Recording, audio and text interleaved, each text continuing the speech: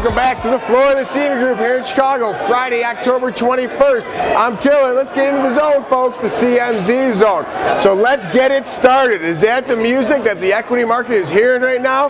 The bond market and the VIX are not fully convinced, but wow, folks, we are really enjoying a sensational rally, or are we enjoying a sensational short covering? But right now, the Dow Jones over 200 points to the upside. We're seeing the S&P up 21, 22 handles, broke through that 1230 important resistance, which was established Monday night, tested again the other day, just went through there, set off a lot of stops, so we're seeing this. However, that 2.28% line in the sand, that killer line in the sand I've spoken to, we have not pierced. Until we see a settle above 2.28%, I'm not convinced. I think this is a trading range. I think this is a buying opportunity. The Treasury, hopefully you're on board. We just saw that 10-year come down and touch 128.07. Yesterday's low was 128.13. Kind of came through there, but I really believe this is a buying opportunity, folks, because the only reason we are up is, comment here, because I don't know why we're up. I guess it's because the Sunday meeting got postponed to November 3rd or 4th, the G20 meeting. So we are seeing the fragility of Europe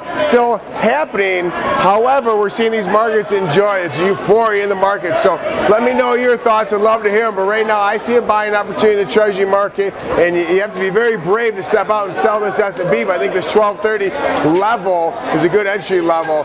We're going to see where this thing settles today, but it's going to be very interesting. More importantly, USC Notre Dame tomorrow night. Killer will be in the house down in South Bend. Looking forward to the big game. We're going to put it to the Trojans. Any of you Trojan fans out there, you're going down. Just going to be honest with you, Irish are going to bring it.